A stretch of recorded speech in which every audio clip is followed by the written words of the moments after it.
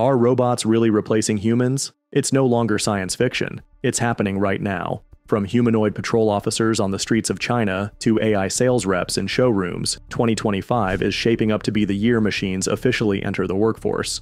But these aren't clunky metal boxes. They walk, talk, gesture, and even build. Today, we're diving into the rise of the new AI workers that are changing how we live, work, and think about the future. Buckle up. What you're about to see might just make you question who's really in charge. Let's start on the front lines, where public safety meets robotics. In Shenzhen, China, a new officer just hit the streets. And it's not human.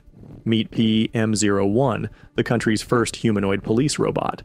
Standing 1.38 meters tall and weighing 40 kilograms, this little guardian wears the same high-visibility vest as its human counterparts. But it brings something more: superhuman awareness. Thanks to a 320-degree rotating waist, PM01 can scan crowds without moving its feet. It's loaded with facial recognition, license plate detection, and voice command features in both Mandarin and Cantonese. This isn't just a novelty, it's part of a strategic push by China to weave robots into the very fabric of public safety. At just $12,000, it's affordable enough for entire fleets. And it's not alone. Last year, authorities tested the RTG, a spherical surveillance bot that rolls across land and water at 35 kilometers per hour and can survive a 4-ton impact. It's a literal crash-proof eye in the sky, or in the lake. Meanwhile, Deep Robotics has unleashed its wheeled-legged bots, machines that can scramble up staircases and use thermal cameras to detect fires before emergency crews even arrive. It's a firefighting scout with speed, agility, and precision. These aren't just robots, they're becoming vital teammates in law enforcement and disaster response, and this is just the beginning. Now let's move into the world of industry, retail, and service, where robots aren't just helping humans. They're starting to replace them. First up is XPeng's android, Iron. Unveiled at Auto Shanghai 2025, Iron isn't your average demo bot. It's a 5'8", 154-pound humanoid designed to blur the line between autonomous vehicles and intelligent service robots.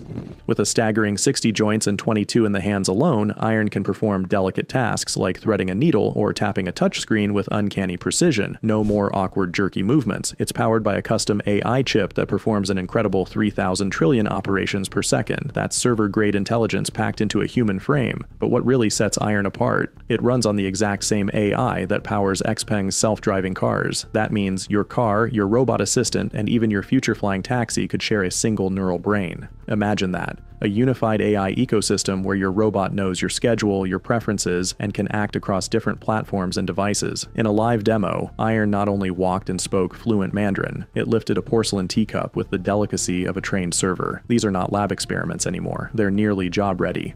But while Iron wowed crowds in Shanghai, Tesla's Optimus is quietly gearing up for mass deployment. Elon Musk recently posted a clip showing Optimus walking with the most human-like gait we've seen yet. No more robotic stiffness, no more stepping on imaginary Legos. Musk says they're planning to produce 10,000 Optimus units by the end of this year, with the potential for millions more down the road. And here's the genius behind Tesla's approach. They're not reinventing the wheel. Optimus is built using the same DNA as Tesla's electric vehicles, battery modules from the Model Y, drive motors scaled down from the high-performance Plaid, and Tesla's full self-driving computer acting as its brain. The logic is simple. If you can mass-produce cars, you can mass-produce humanoids. And if Musk's prediction holds, robots may soon outnumber people, by a ratio of 2 to 1, maybe even 10 to 1.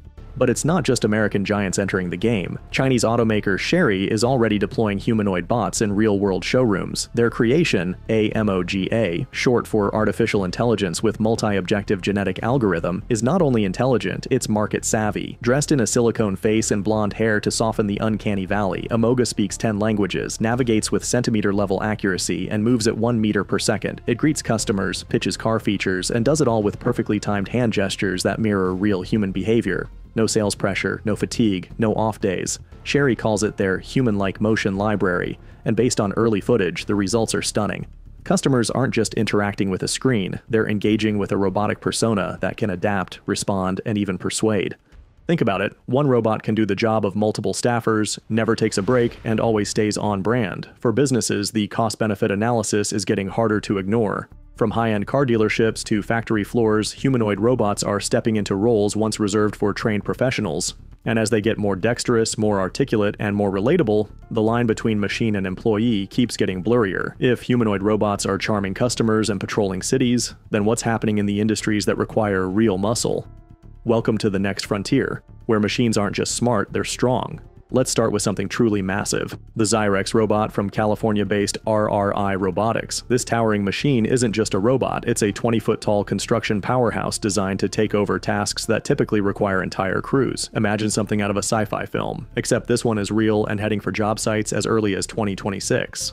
Zyrex is equipped with industrial-strength arms capable of performing welding, carpentry, and even large-format 3D concrete printing. This machine doesn't just assist construction workers, it has the potential to replace entire teams. It uses a combination of LiDAR and vision language action models, which means it can scan real-time surroundings, read digital blueprints, and adjust actions accordingly, all without human input. No miscommunications, no fatigue, no delays due to injury. And that last point is key. The US construction industry is in crisis. In 2024, it recorded over 1,000 fatal injuries, the highest of any industry. At the same time, it faces a shortage of nearly 500,000 skilled workers. Zyrex offers a bold solution: reduce risk, maintain speed, and keep projects on track. It's set to cost under $1 million outright or less than $20,000 per month to lease, which is roughly equivalent to a mid-sized crew's salary. For developers, the math could become impossible to ignore. If humanoid robots are out there charming customers and patrolling cities, then what's happening behind the scenes, in places that demand brute force and precision? Welcome to the era of machines that don't just think, they lift, they weld, they build. This isn't science fiction anymore, it's the industrial robot revolution, and it's already reshaping the backbone of the global economy. Let's start with something massive. In the towering cities of China, the QJ2 welding robot is changing how skyscrapers are built. This machine climbs scaffolding like a spider, welding structural steel on vertical beams with microscopic precision. It's fully autonomous and guided by AI, with sensors that measure vibration, wind, and joint temperature in real time. Previously, this kind of work required teams of specialists operating at extreme heights under risky conditions. Now QJ2 does it faster, safer, and without supervision. It's already being deployed on major infrastructure projects across Asia. Meanwhile, in the logistics world, there's a new class of robots emerging that don't just roll, they dominate warehouse floors. One of them is Dynabot, a hybrid transport robot built for both indoor facilities and rugged outdoor environments. It doesn't just carry loads, it lifts pallets, loads trucks, and navigates warehouse layouts with advanced obstacle avoidance and adaptive learning. In massive fulfillment centers, Dynabot replaces entire forklift fleets and eliminates the human errors that cause accidents, damage, or delays. It learns from its environment, optimizes delivery routes in real time, and can even coordinate with other robots to form dynamic convoys that increase throughput. What used to take dozens of workers over a full shift can now be done by a team of intelligent machines working in harmony, without fatigue, without error, and without a union. And in the oil and gas industry, where danger lurks in high-pressure pipelines and toxic environments, a new breed of robot has emerged. Subcore X is a robotic inspector that slithers through tight pipelines, scanning for microfractures, corrosion, and leaks using a mix of ultrasonic sensors and thermal imaging. But this isn't just a diagnostic tool. It can also perform autonomous high-temperature welding repairs on the spot. It's like having a repair technician the size of a snake, capable of working inside machines too dangerous or small for human hands. These robots are already reducing maintenance downtime by 40% and cutting inspection costs in half for major energy companies.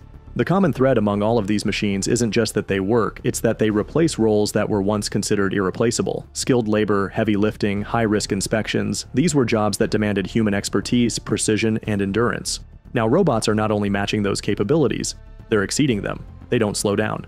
They don't make excuses. They don't quit. And it's only just beginning. We're entering an age where robots aren't just helpful, they're essential, and the heavy lifters, they've already clocked in. China has spent years on the US Entity List blocked from top-tier technology, but it's now building its own AI backbone, chips, software, and hardware all in-house, and the Ascend line is central to that mission. It's more than a chip, it's a strategic escape hatch that could unleash a wave of locally trained, globally competitive AI-powered machines. From construction megabots to AI office assistants to the chips that power them all, 2025 isn't just about humanoid robots, it's about the convergence of physical labor, digital intelligence, and national strategy. Every major player, Tesla, Meta, Huawei, and startups you haven't even heard of, is racing toward a future where robots don't just help us, they run the show, and maybe, just maybe, we're already seeing it happen. So, here we are. standing at the edge of a world that's changing faster than we ever imagined. Humanoid robots are no longer science projects or showroom novelties. They're patrolling streets, selling cars, constructing buildings, and managing your digital life.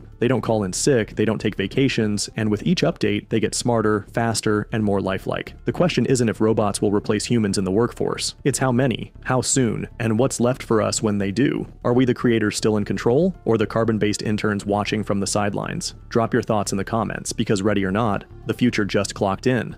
Thanks for watching. Hit like, subscribe, and I'll see you in the next one.